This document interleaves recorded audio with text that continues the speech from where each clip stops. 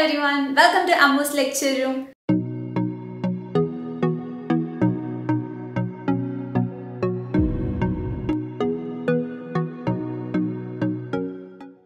ഇന്നത്തെ വീഡിയോയിൽ നമ്മൾ ഡിസ്കസ് ചെയ്യാൻ പോകുന്നത് നമ്മുടെ 6th unit business management and human resource മാനേജ്മെന്റിൽ നിന്നുള്ള അടുത്ത ചോദ്യമാണ്.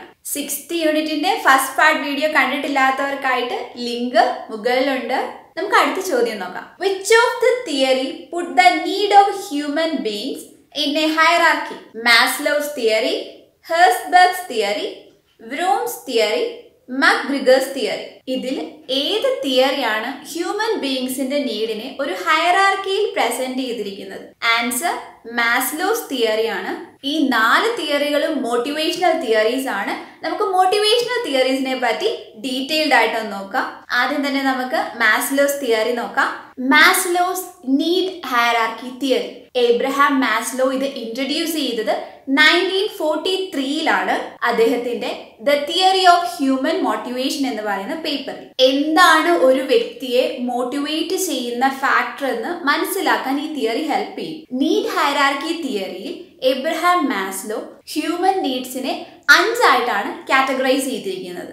ഒരു ലെവൽ ഓഫ് നീഡ് സാറ്റിസ്ഫൈ ചെയ്താൽ മാത്രമേ അടുത്ത ലെവൽ ഓഫ് നീഡ് അറൈസ് ചെയ്യത്തുള്ളൂ. ഇതൊരു പിരമിഡ് ഷേപ്പിലാണ് അദ്ദേഹം പ്രസന്റ് ചെയ്തിരിക്കുന്നത്. ഏറ്റവും ലോവസ്റ്റ് ലെവലിലുള്ള നീഡാണ് ഏറ്റവും പവർഫുൾ ആയിട്ടുള്ള മോട്ടിവേറ്റർ മറ്റു നീഡ്സിനെ വെച്ച് കമ്പയർ ചെയ്യുമ്പോൾ. ഫസ്റ്റ് ലെവൽ ഫിസിയോളജിക്കൽ നീഡ്സ് ആണ്, അതായത് ഏറ്റവും ബേസിക് ആയിട്ടുള്ള need for food, water, sleep, cloth, ഇങ്ങനെയുള്ള കാര്യങ്ങളൊക്കെ.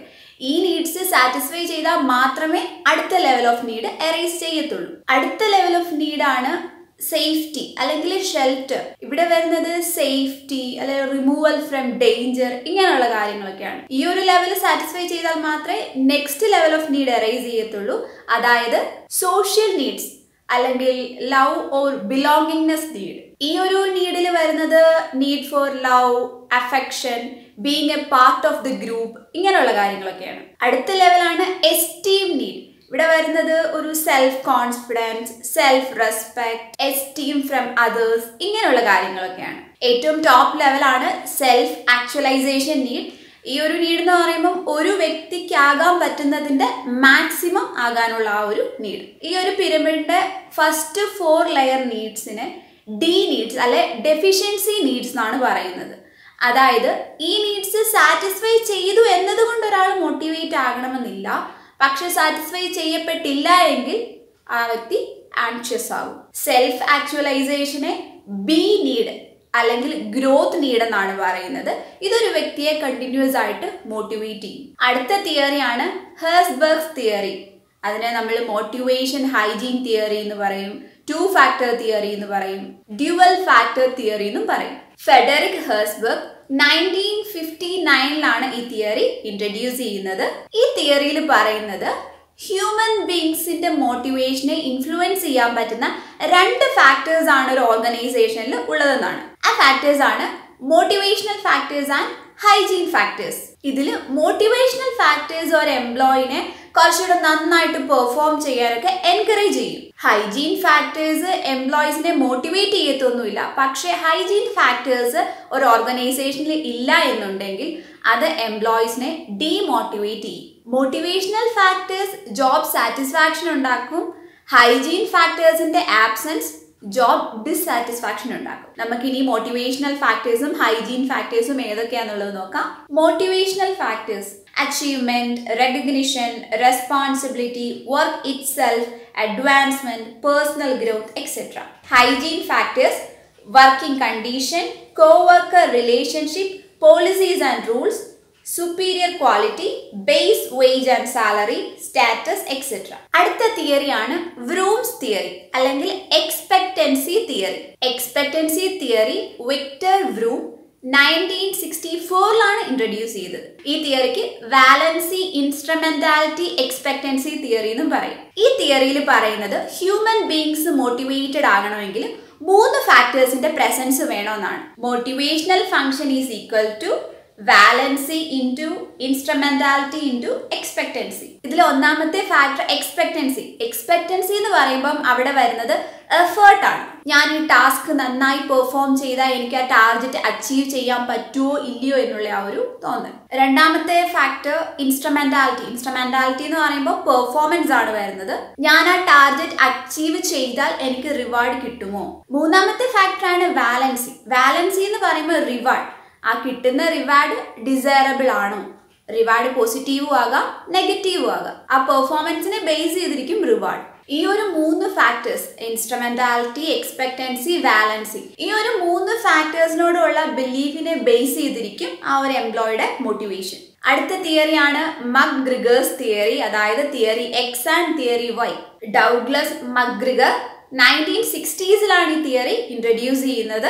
ഈ തിയറീസിൽ തിയറി എക്സ് ആൻഡ് തിയറി വൈയിൽ പറയുന്നത് മാനേജേഴ്സിന്റെ ആറ്റിറ്റ്യൂഡാണ്. Work force മോട്ടിവേഷനോടുള്ള മാനേജേഴ്സിന്റെ 2 different attitude. Theory X മാനേജേഴ്സിന്റെ negative ആറ്റിറ്റ്യൂഡും theory Y മാനേജേഴ്സിന്റെ positive ആറ്റിറ്റ്യൂഡുമാണ്. Theory XL managers assume ചെയ്യുന്നത് വർക്ക് ഫോഴ്സ് ഭയങ്കര ലേസിയാണ്, അവർക്ക് വർക്ക് ചെയ്യാനൊന്നും ഒട്ടും ഇഷ്ടമില്ല, റെസ്പോൺസിബിലിറ്റീസ് ഏറ്റെടുക്കാൻ ഇഷ്ടമില്ല, എന്തെങ്കിലും ഒരു വർക്ക് കൊടുത്താൽ എങ്ങനെയും ആ വർക്ക് ചെയ്യാതെ രക്ഷപ്പെടാം എന്നാണ് എംപ്ലോയീസ് എപ്പോഴും ചിന്തിക്കുന്നത്.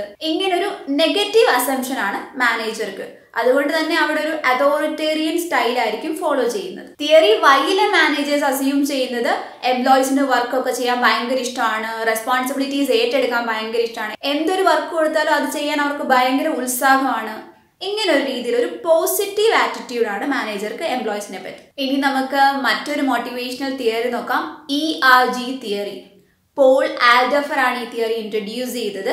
ERGയില് E existence, R relatedness, G growth. ERG theory formulate ചെയ്തത് മാസ്ലോയുടെ നീഡ് ഹയറാർക്കി തിയറിയെ സിംപ്ലിഫൈ ചെയ്തുകൊണ്ടാണ്. ഈ തിയറിയിൽ പറയുന്നത് 3 ബേസിക് നീഡ്സ് ആണ് എംപ്ലോയി സാറ്റിസ്ഫൈ ചെയ്യാൻ വേണ്ടി നോക്കുന്നത്. എക്സിസ്റ്റൻസ് നീഡ് എന്ന് പറയുമ്പോൾ അവിടെ വരുന്നത് മാസ്ലോയുടെ ഫിസിയോളജിക്കൽ ആൻഡ് സേഫ്റ്റി നീഡ്സ് ആണ്. റിലേറ്റഡ്നെസ് നീഡ്സ് എന്ന് പറയുമ്പോൾ അവിടെ കവർ ചെയ്യുന്നത് മാസ്ലോയുടെ social and esteem നീഡാണ്. Growth needle വരുന്നത് സെൽഫ് ആക്ച്വലൈസേഷൻ നീഡ്. ഇനി മറ്റൊരു മോട്ടിവേഷൻ തിയറിയാണ് മക്ലിലൻസ് ഹ്യൂമൻ മോട്ടിവേഷൻ തിയറി. ഈ തിയറിക്ക് മറ്റു കുറെ പേരുകളുണ്ട്. 3 needs theory, acquired needs theory, motivational needs theory, learned needs theory. David മക്ലിലൻ 1961 അദ്ദേഹത്തിന്റെ ദ അച്ചീവിംഗ് സൊസൈറ്റി എന്ന് പറയുന്ന ബുക്കിലാണ് ഇത് പ്രസന്റ് ചെയ്തത്. അദ്ദേഹം ഇതിൽ കണ്ടുപിടിച്ചത് 3 മോട്ടിവേറ്റേഴ്സിനെയാണ്, ഹ്യൂമൻ ബീങ്സിനെ മോട്ടിവേറ്റ് ചെയ്യുന്ന 3 factors. Need for achievement, need for power, need for affiliation. അടുത്ത ഒരു motivational തിയറിയാണ് equity theory. John Adams 1963 ഇത് ഇൻട്രൊഡ്യൂസ് ചെയ്തത്. ഇതിനെ നമ്മൾ ആഡംസ് ഇക്വിറ്റി തിയറി എന്ന് പറയും. ഈ ഒരു തിയറിയിൽ പറയുന്നത് ഫെയർ ട്രീറ്റ്മെന്റ് അല്ലെങ്കിൽ ഈക്വൽ ആയിട്ട് ട്രീറ്റ് ചെയ്യുന്നത് ഹ്യൂമൻ ബീങ്സ് വാല്യൂ ചെയ്യുന്നതാണ്. ഒരു എംപ്ലോയി അവരുടെ ഇൻപുട്ട് ആൻഡ് ഔട്ട്പുട്ട് എപ്പോഴും മെഷർ ചെയ്ത് അത് കോവർക്കേഴ്സിന്റെ ഇൻപുട്ട് ആൻഡ് ഔട്ട്പുട്ട് ആയിട്ട് കമ്പയർ ചെയ്യും. അപ്പൊ അവരെ ട്രീറ്റ് ചെയ്യുന്നത് ഈക്വലി ആയിരിക്കണം. ഈക്വലി ആണ് ട്രീറ്റ് ചെയ്യുന്നതെങ്കിൽ അത് അവരെ മോട്ടിവേറ്റ് ചെയ്യും, ഇല്ലെങ്കിൽ അതൊരു ഡീമോട്ടിവേഷൻ ആവും. ഇതൊക്കെയാണ് ഇമ്പോർട്ടന്റ് ആയിട്ടുള്ള കുറച്ച് മോട്ടിവേഷണൽ തിയറീസ്. ഈ ഒരു വീഡിയോ നിങ്ങൾക്ക് ഹെൽപ്ഫുൾ ആയി ഞാൻ വിശ്വസിക്കുന്നു. 6th യൂണിറ്റിന്റെ കണ്ടിന്യൂവേഷൻ നമുക്ക് നെക്സ്റ്റ് പാർട്ടിൽ കാണാം. വീഡിയോ ഇഷ്ടപ്പെട്ടെങ്കിൽ ലൈക്ക് ചെയ്യുക, ഷെയർ ചെയ്യുക. താങ്ക്